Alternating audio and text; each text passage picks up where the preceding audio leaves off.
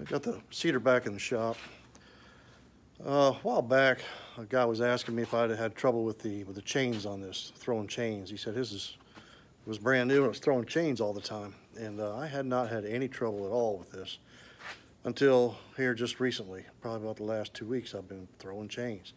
So got it back in. I'm going to tear this thing apart and see what's going on. I've got one more planting I need to do and I'm done with this, but I think I can take care of this chain issue. Might take a little bit of doing, but I think it looks like the kind of the tube frame is sort of slipped down through the U-bolts. So that's my guess right now, but once I get into it, I'll know a little bit more. Kind of what I'm dealing with here is you've got a bearing here with a sprocket inside this, chain that runs through here, goes up onto another sprocket up in here, drives a shaft, this shaft here, you got a chain in here, runs up here, this drives all of this mechanism here. It turns the paddle wheel that dispenses the seed. And so you lose a chain, you see right here, I mean, look at how loose that thing is. And I had taken the one apart in the field and the bolt had actually backed out of the sprocket and the sprocket had walked off or walked on the shaft, not off it. Just enough to get it misaligned to where it was popping the chain off. So I got that back in, but that chain should not be that loose and sticking out the bottom like that. There aren't a whole lot of adjustments that you can do with that.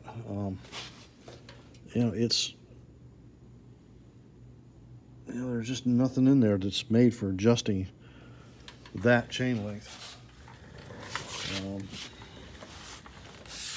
This chain here, I could probably, take these two bolts here, which mount this this bearing, and slot this here and here, so that I can move that bearing and tighten up that chain a little bit. In doing that, I'd have to modify this. It's going to drop the bale down a little bit more, so it's a bit of a mess. Damn, that sneeze. So I'm going to pull this apart and start seeing if I can get to the bottom of this. But all these covers here have got to come off.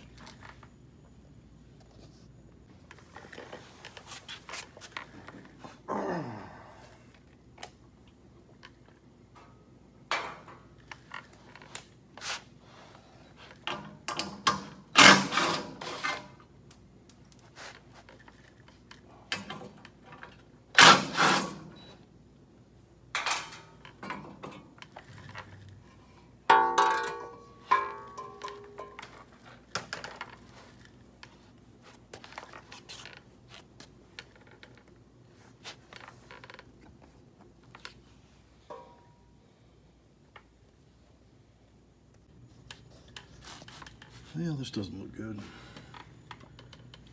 So this has been rubbing on that for quite some time. And I've got so much slack in it, I can touch these things. Oh, that's not good. Look at there. This housing is loose. That might be something. I didn't notice that. Get this thing tilted back up. That tightens that chain back up. Looky there. Where she gets it off that. Huh. Well, I don't know. What in the world? I gotta figure out this here.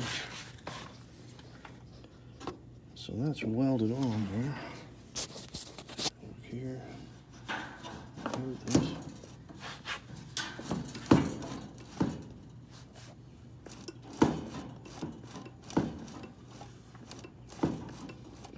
Those bolts are just, both of them, completely loose. I'll be damned. Well, there you go.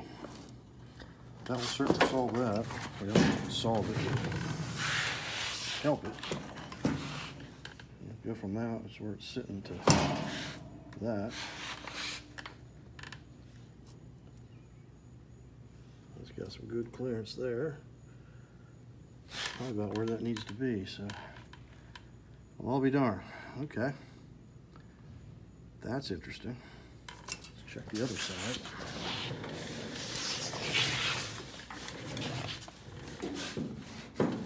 Right, this side here is tight. Again, this side here, that chain is a little bit better. It has been rubbing on that a little bit, but not too terribly bad. All right. Again, this does have a, you can see this in there, it does have a master link. So if I did need to knock a link out, I could do that. That's good, that's good to know. But that side's tight. So it was this side that's screwing up. I'll be damned. All right, let me get that taken care of. Just want to pry up on that. See if I can run this one in a little bit.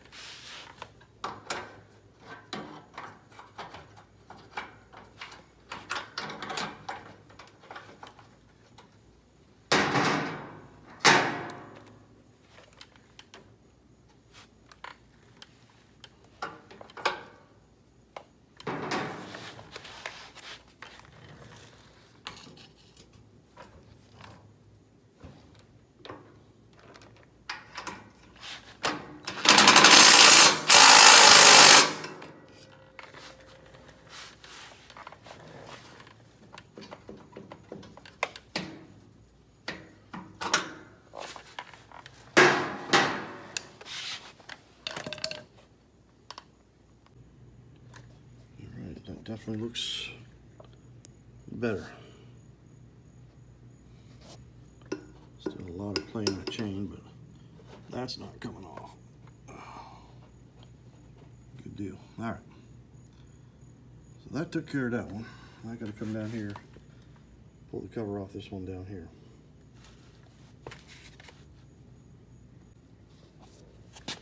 I'm taking this lower chain off. This is something I wish they'd never do. I mean, little tiny ass little 10mm bolts and nuts on these things. You know, it's got no place on a piece of farm equipment. Trying to keep these things and not lose them. And fine thread. Just, come on, man. Keep up with something a little better than that.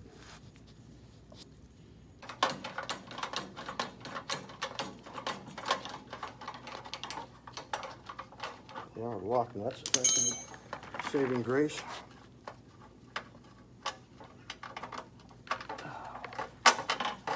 Tiny ass little things.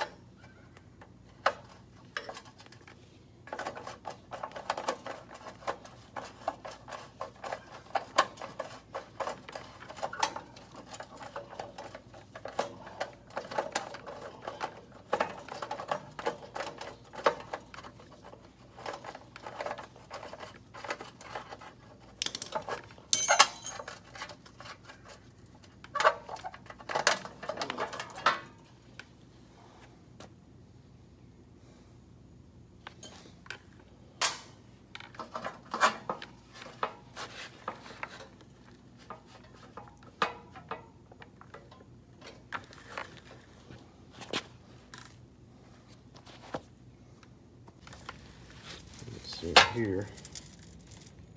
That one is off the sprocket.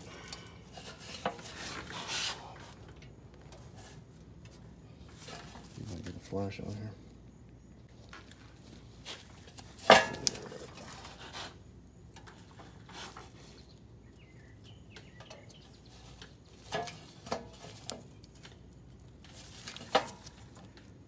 So I'll get this back on, and then we'll have to see where we are as far as tightness on this one. All right, one thing I see right off the bat is that this is moving in and out like this. It should not be doing that. There is a set screw and a hole right there that that set screw is supposed to be into. Keep that from doing that. So that would take care of one little issue. Pop this chain down. There it goes. Yeah, we got to stop that from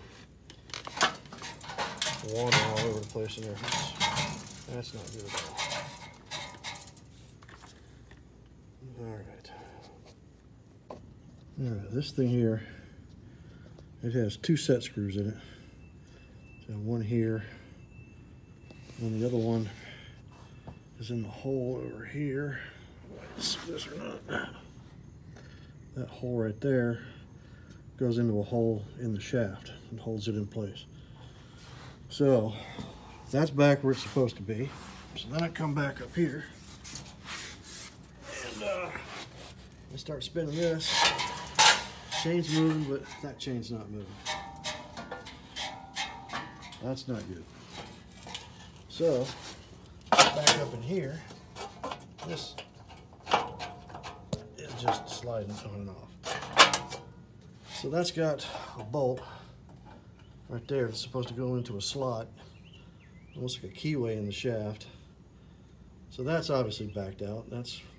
I'm surprised I didn't lose the bolt, because it's loose as can be. So next thing is to get that back in the slot and get it tightened in. Still haven't dealt with the chain tightness issue yet. One step at a time. For design things, you can kind of see it here. You can't tighten that set bolt with the chain on.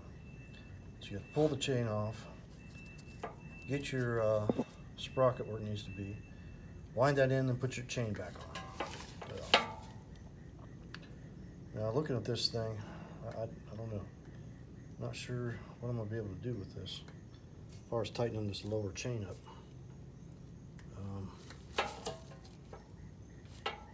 There isn't a whole lot. If the only thing we might have going for us, but again, I don't think this is going to work, because the whole thing would have to slide down. And you see, this is basically just a, my finger in here, this is just a tube, rectangular tube in there. If I could slide that down and clamp it back in with these U-bolts, that would tighten everything up. But you know, this is connected to everything. It's a fairly good slot in there, so it might move. I might have to give that a shot, see if that might tighten this drum. That'll drop all this stuff down this way. Drop the bale down.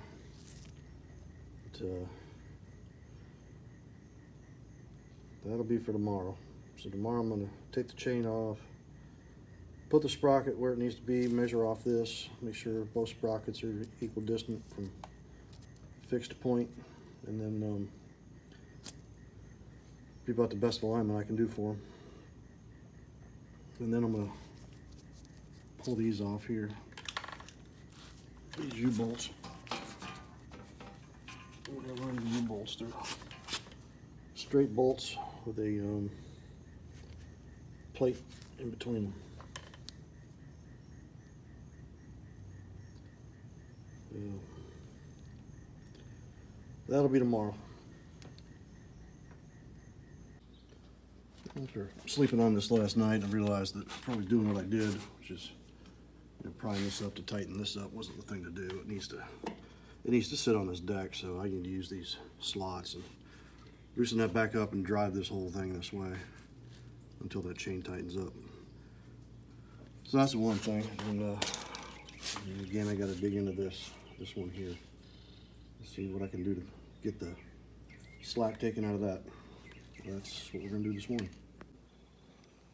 Alright, let's just go in here, pry behind this, move this over.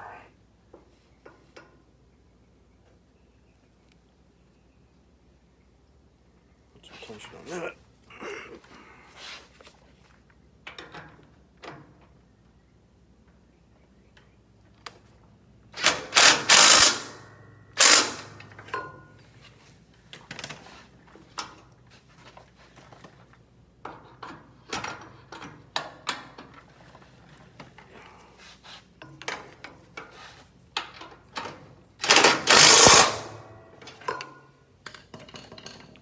That. It's a little odd, but when you start lining these up, this bottom sprocket is going to be all the way out or in to get me about 1.5 inches off the inside of this bar. The top one, this one here has got to be pushed almost all the way in to get me 1.5 inches off that bar. So probably about the best alignment that I can do. It just seems a little odd that it would be like that, but that's the way it's working out. I don't know what's not square. Everything looks okay. I guess this right here is not square. This is what's kind of throwing me off. The cover guard right there is not square. All right, let's get them locked in. Chain put back on. All right, so I'm gonna tap on this right here. I can't draw that down. Yeah, that's completely loose.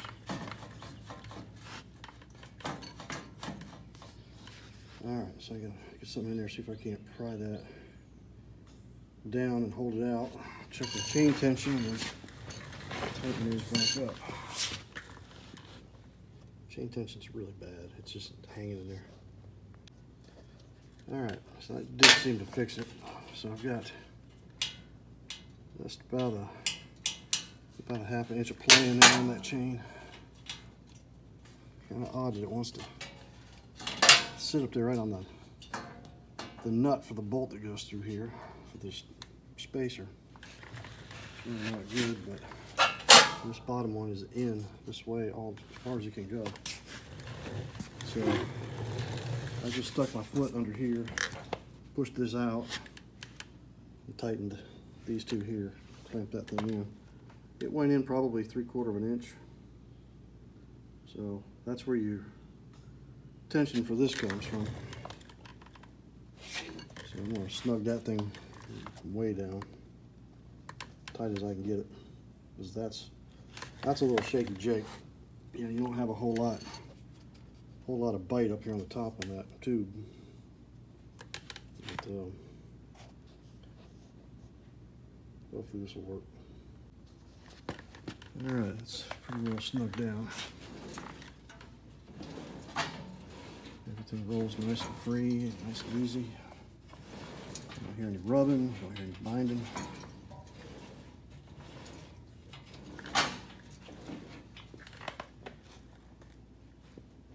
That chain looks not really square to the frame, but hopefully this will be okay. As good as it's going to get, I think. All right, I think that's pretty much taken care of it. Everything is spinning and working. Chains are snug. Got a little bit of, about 1/2 inch of play in them.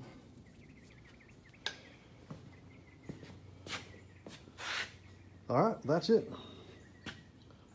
So the long and the short of it is this chain adjustments here, lower chain adjustments, those two 17mm. Slide that bar down. And sliding that bar down actually helped because we've had some issues also with getting the front discs in, same depth as the back discs. And there's really nothing you can do about it. Once you try to get the fronts driven down, then the bale comes up off the ground, and then you aren't spinning anything. So this may actually help a little bit, so because we're driving it, this bale down at an angle. So we might have gained a little bit there. It might help level this thing out and get the discs, going in at the same depth. That's another issue somebody brought up. So now I got to deal with all this cosmetic stuff. So all of a sudden this year, I planted about 4 or 5 different plots up there, so I left this up in the field. And good Lord, the surface rust just went crazy on this thing this year. So I got a lot of grinding and priming to do now. Get this thing protected and back to where it'll last me as long as it will last me. It's holding up fairly well right now, but a little disappointed to see all the spot rust coming up. I don't know what kind of paint they had on this thing. You see, I'm getting it in inside here too. This rail here, the spots down in here, and that's not good. So I'll get these wire wheeled up and paint it up. Got one more little patch to plant, and then this will be put up for the year. The one thing I do on these is when you bring these in from being out of doors and washing this down, these discs will rust up like crazy. So go buy a gallon jug of WD-40 and some spray bottles and just hose those things down and just soak them. The WD-40 will creep on them and actually put enough of a sheen on there to keep them from rusting up. Because every time it rusts, you're losing a little bit of steel, and there's not much steel on these things. So I figure the longer you can keep them lubed up and going, the better off you'll be in the end. Because I wouldn't want to have to replace those things. They're probably expensive as hell.